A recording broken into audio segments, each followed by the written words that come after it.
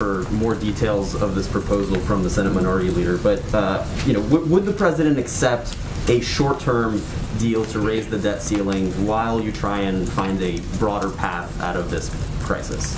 Well, as I said a few minutes ago, we don't need to kick the can. We don't need to go through a cumbersome process that every day brings additional risks. And you heard many of the business leaders convey that. Even as we look to risk tomorrow, the next day, as the American people are looking at their retirement counts, worrying about their Social Security savings, members of the military worrying about their payments. We don't need to incur that risk uncertainty.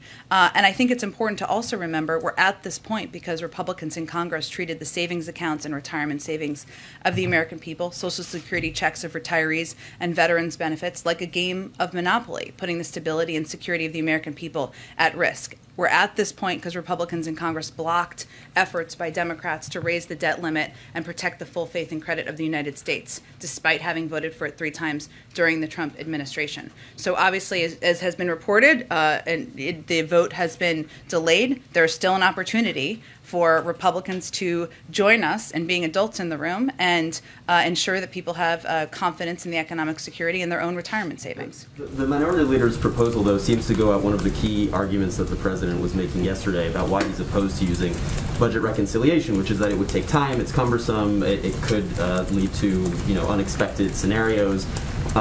So is the Minority Leader taking off your arguments against reconciliation by offering this 1-month extension? And if not, then what are your remaining objections? Is it simply that you don't want Democrats to take a vote that would put a specific dollar amount? Democrats are very willing to be the adults in the room and take a vote to raise the debt limit. They're not even asking Republicans to do that anymore, since they've clearly shown their refusal to do exactly that. The point I'm making is that there is a very clear the least risky option here that can ensure that there is confidence from the American people about their own checking accounts or about their own retirement savings. That's something Republicans still have the opportunity to participate in and be a part of. And just on Afghanistan, if I could, the ISIS-K suicide bomber who carried out the attack that resulted in the deaths of 13 U.S. service members and dozens more Afghans had been released from the Parwan prison at Bagram Air Base just days before that attack took place when the Taliban took control of that base. Should the Biden administration have done more to secure Bagram or transfer ISIS-K prisoners outside of that? And do you now accept that this attack would not have happened had the United States retained control of Bagram? Well, I can't speak to the specific case. I'd leave it to the intelligence community to speak to that, so I'd point you to them.